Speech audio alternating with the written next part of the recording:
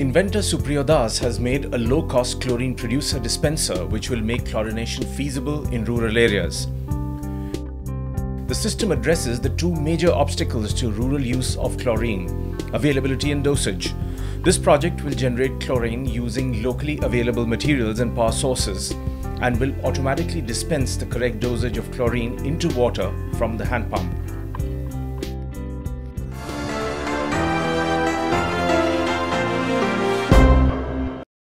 This is about disinfecting drinking water by chlorination. It works for flowing water of any flow rate, and the main advantage of this over other existing technology is that it doesn't require electricity to operate and it has no moving parts. So basically this is for the underserved communities who do not have access to clean drinking water. This is going to be a Dosing water with chlorine at a well or stream is a low-cost solution for regions that don't have access to potable water. In areas where women gather water in buckets, however, measuring the proper chlorine dose can be a challenge and a nuisance. With the automatic doser, a user pumps water into the doser's reservoir. The rising water forces chlorine from a container, and when the now chlorinated water hits a fill mark, it drains out automatically. Billions of people in the world who do not have access to clean drinking water. There are so many diarrheal deaths every year.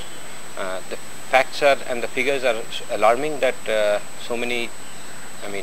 it is said that about 50% of the world's hospital beds are occupied only by people suffering from waterborne diseases, which can be prevented by disinfecting water to some extent, and this will serve the purpose of the common man. Definitely, it is meant for the common man, not for the rich people. It is only meant for the people who cannot afford other sources of drinking water. Suprio has won several awards as an innovator for his other creations as well, and with the assistance of the FICCI DST Lockheed Martin program, the automatic chlorine dispenser could make a difference to the lives of several women in rural areas. The technology was developed by me. FICCI helped in finding ways of commercializing it. The workshop was very helpful, which was in Goa, and the survey and the quick look report which was made available to me shows that this has a good market.